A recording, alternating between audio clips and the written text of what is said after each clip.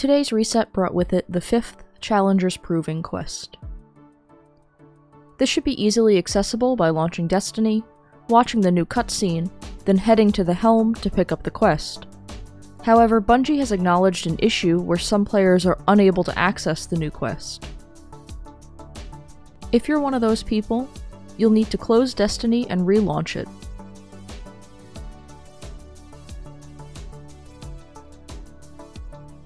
The cutscene should then play, and you'll be able to pick up the quest. Should be as simple as that.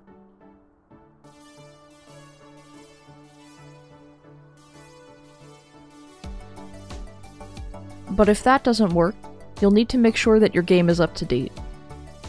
Once your game is updated, relaunch and the cutscene should play automatically, allowing you to pick up Challengers Proving 5. If you have any questions, please leave them in the comments below for me. If you found this straightforward guide helpful, don't keep it to yourself. Link it in your Destiny Discord, share it with less than 4 people, but not more than 8. Show it to an airplane pilot. They're easy to talk to.